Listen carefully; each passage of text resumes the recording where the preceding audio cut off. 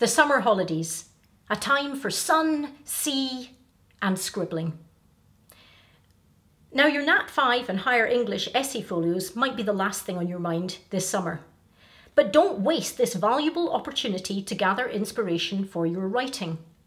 Fortunately, anyone who reads a lot has a huge advantage when it comes to writing, quite simply because if you've read widely and been exposed to lots of different styles and a rich vocabulary, you're almost certainly going to be better placed to write well too. But how to practice writing when no one has set you any homework assignments? This is the best bit about writing during the summer holidays. You can write as much, or as little, but at least some please, as you wish. You can write about what you want to write about. If you're a natural storyteller, and lucky you if you are, then get all those characters and plots down on paper. You might even come up with a rough idea for a short story that you can then develop for your creative writing folio next term. If you prefer discursive writing, that's absolutely fine as well.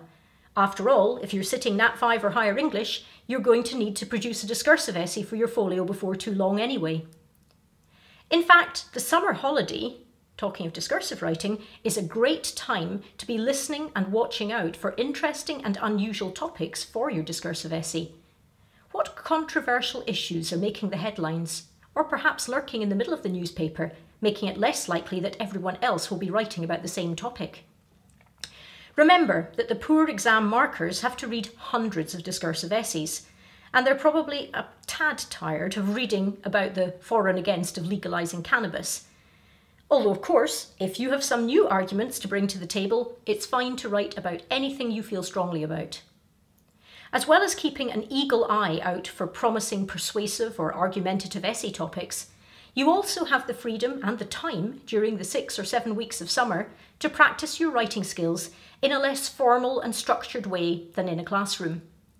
How? Simply by writing a personal journal or diary.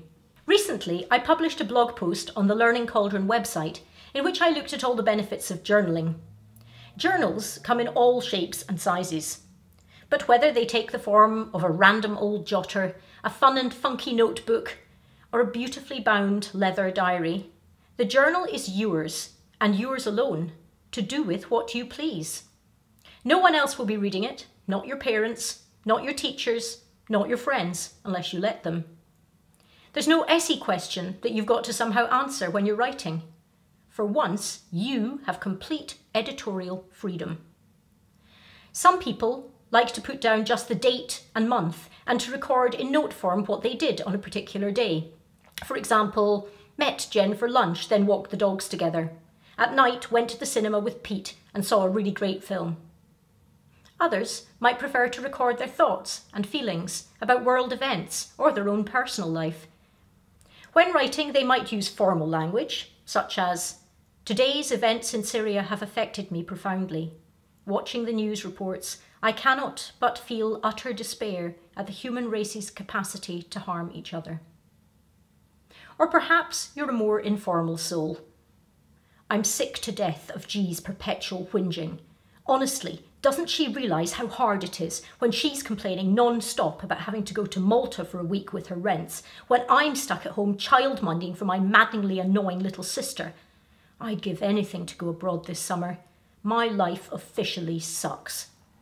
Cheesy or political? Minimalist or hyperbolic? The choice is yours.